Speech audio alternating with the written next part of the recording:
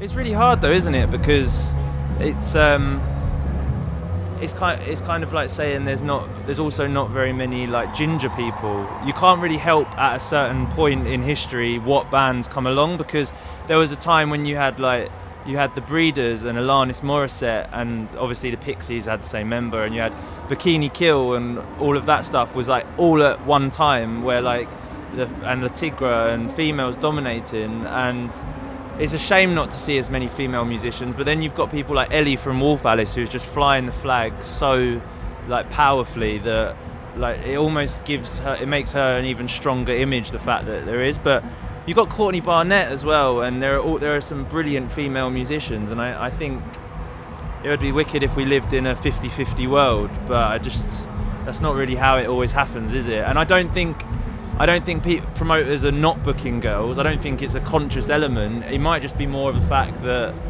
there aren't as many. But you've got bands coming through like the Big Moon, who are an all-girl band, and they're wicked. And you've got the Kills, and there are a lot of females in rock music. There just are more men.